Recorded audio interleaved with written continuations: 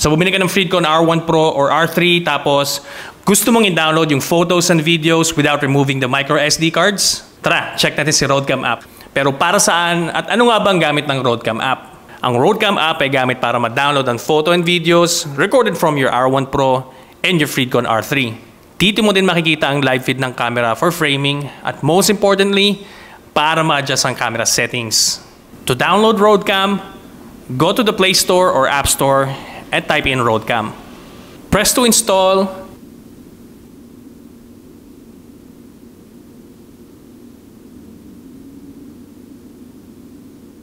Para naman ma-access ang recorded files or camera settings, turn on the camera either R1 Pro or R3, then turn on Wi-Fi. DV on.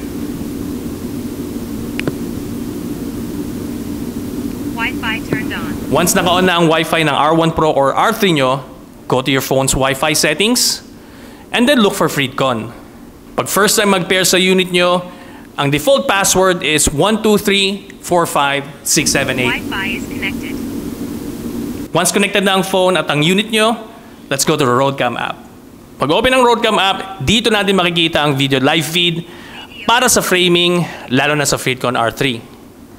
Sa baba naman, nakikita natin ang video and photo folder. Meron ring loop recording feature ang R1 Pro at FREEDCONN R3, so meaning, pag napuno na ang storage, automatic niyang papatungan ang mga naunang videos. Speaking of storage, minimum storage for both units is 64 GB and maximum unit naman is 256 GB.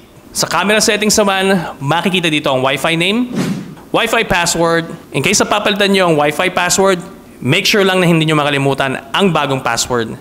Preview automatic recording on and off. Every time nyo makikita ang live feed, pwedeng mag-automatic record at pwedeng hindi. I personally turn it off. Audio recording naman, I suggest it's always turned on. Sa timestamp naman, ito yung watermark sa videos containing the date and the time ng footage.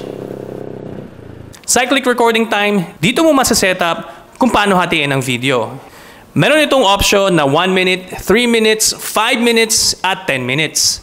Ako personally, I use 5 or 10 minutes per video. Sa G-sensor naman, you can turn it on and off. Pag naka-on itong feature na to in case of accident, the video file is locked at hindi siya mapapatungan ng loop recording. Next is auto power off. Tapos, record quality. Dito natin mababago ang video quality. Kung gusto mo 1080p or kung gusto mo 2K resolution ang gamitin per video. Sa exposure, dito natin pwedeng i-adjust ang liwanag or dilim ng footage. So yung plus sign makes the video brighter at yung minus sign naman makes the video darker. Sa format naman, ito yung ginagamit to format the memory card. One tip guys, sa unang gamit ng memory card, i-format nyo muna. Next is restore factory settings. This is self-explanatory na guys. And lastly, the camera version.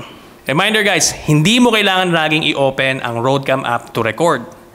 Use it only for framing ng camera angles, to download your photos and videos, and to adjust your camera settings. After nyan, i-off ang Wi-Fi ng unit para makasave tayo ng battery life. Again guys, this is Motorbreads. You guys ride safe and make your riding more fun with FREEDCONN intercoms.